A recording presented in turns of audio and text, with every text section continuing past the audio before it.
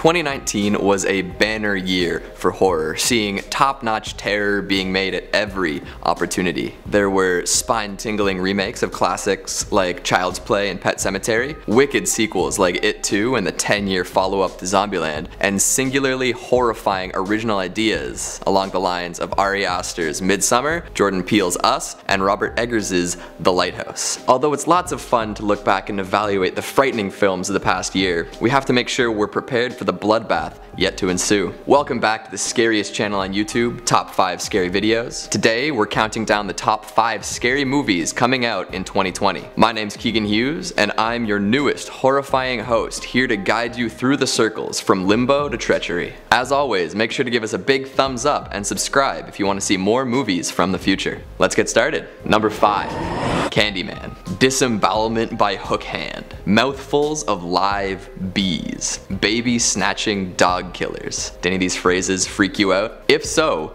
this is the horror movie for you. Candyman is the long-awaited follow-up to the 1992 cult classic of the same name. The original flick saw a young grad student named Helen researching urban legends for her thesis. While researching, she comes across the legend of the Candyman, a specter with a hook jammed into his bloody stump of an arm who can be summoned by saying his name 5 times while facing a mirror. As most protagonists in horror movies are, Helen and her best friend are skeptical and decide to investigate further. This investigation sets off a series of brutal events, including the kidnapping of a baby, the evisceration of Helen's friend, and the murder of a psychiatrist, along with a giant people-frying bonfire. The remake has been in the works for a while, and by the looks of it, it'll be even scarier than the first. Jordan Peele, the director of hits like Us and Get Out, has taken on a producer role for this. His outstanding track record and love of horror should mean that Candyman exceeds expectations. If true to Monkey Paw production standards, it could be pretty funny too. If you're worried about remake fatigue setting in, fret not. The remake has already been heartily endorsed by the original Candyman himself, Tony Todd. Todd was quoted as saying the way Jordan Peele explained it to me was that it's going to be applause-worthy moments. No matter what happens with that, it's going to put renewed attention on the original. Todd has also been listed as cast, so there's a possibility he'll be back to reprise his titular role. Could this mean that there are 2 murderous mirror spirits in one? I don't know how many hook hands and bee swarms I can handle. And with that, I've realized that I have said the hook-handed man's name 5 times.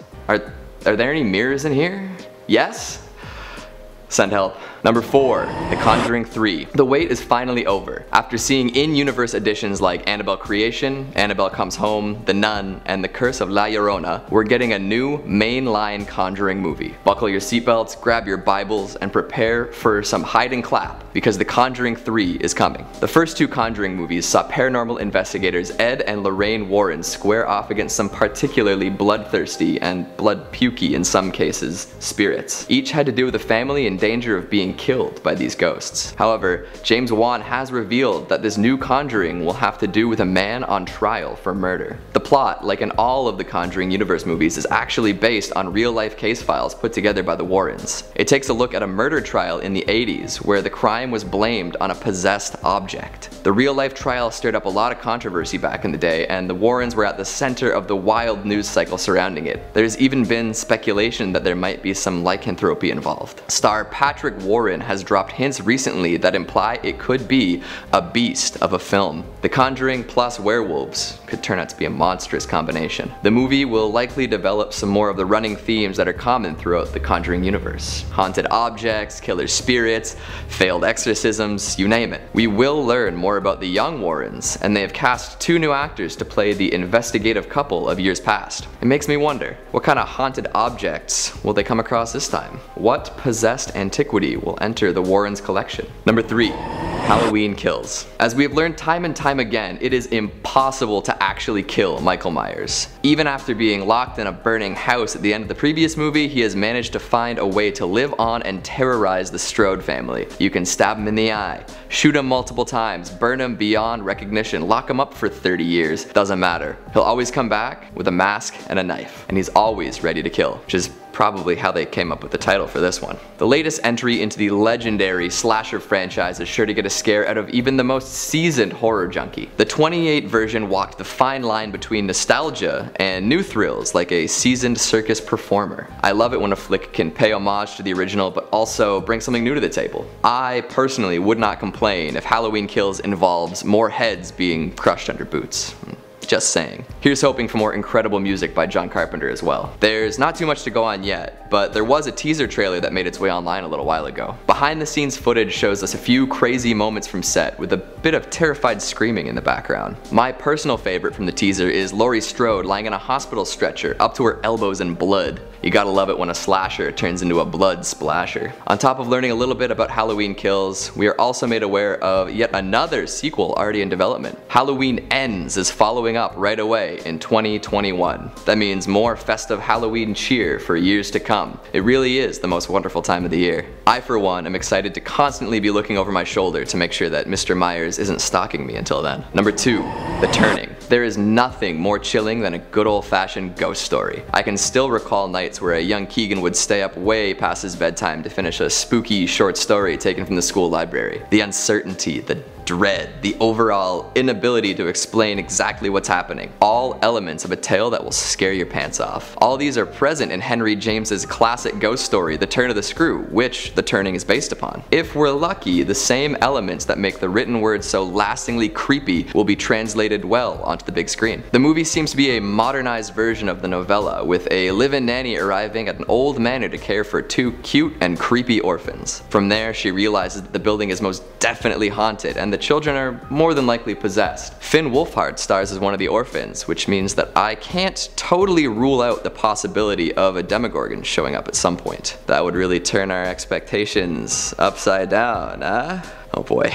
Jokes aside, there is a lot of possibility for this movie to be really disturbing. The trailer had its fair share of blood-curdling moments, including a young girl either vomiting or eating a giant spider, a disembodied hand scuttling around, and a Victorian-style ghost floating around an abandoned hallway. All good images that point to the possibility of much more. Number 1. Antlers. This one has a unique possibility to be something really special. Produced by Guillermo del Toro, directed by Scott Cooper, and based on a short story by Nick Antosca, it is 100% being set up for nightmarish, hair-raising success. It follows the story of a young teacher who takes pity on a very creative yet poor student. He tells the story of his life in the form of a fairy tale with some eerie illustrations to accompany it. She takes great interest in helping him, but soon comes to realize a dark, deadly, shape-shifting secret that he's been hiding. If you didn't know, Nick Antosca is a modern horror master. He has written countless creepypasta stories and adapted some of the best into the incredible horror anthology TV series Channel Zero. Channel Zero expands on the fantastically creepy ideas behind these viral scary stories and turns them into beautiful, compelling horror television. If you haven't seen any Channel Zero yet, I'd recommend highly that you do so. It will guaranteed get you hyped up for Antlers. I mentioned before that the movie is based on a short story, The Quiet Boy, by Nick Antosca. It's actually available for free online on Guernica. If you can't wait for the movie to shock you into submission,